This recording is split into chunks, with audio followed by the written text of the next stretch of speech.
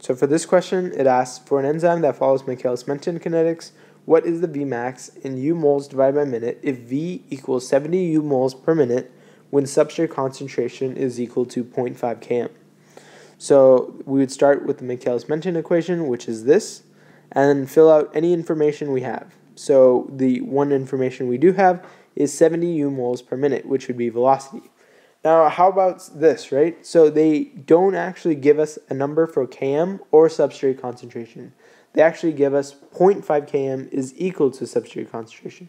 And that can be a little tricky, but how you get around that is just substitute in, instead of a number, you'd substitute in 0.5 Km for the substrate. So instead of just putting a number for substrate, you just put in 0.5 Km, right? It equals substrate. So anytime you see this symbol, right, the substrate concentration, you just put in 0.5 km. Now we can solve.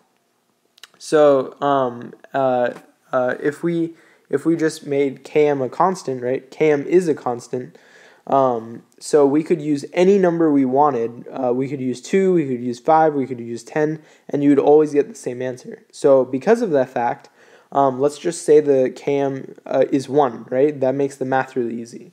So we'll just keep km as 1, and so here we just get rid of the kms, or actually if we put in km as 1, it'd be 1 here, and then 1 times 0.5 is 0.5, 1 times 0.5 is 0.5. Now it's just algebra, so it would be 1.5, right? So we multiply each side by 1.5. This cancels out. 1.5 times 70 is 105, and then divided by 0.5 is equal to 210. So the Vmax would be 210 U moles per minute. So I hope that helped, and thanks for watching.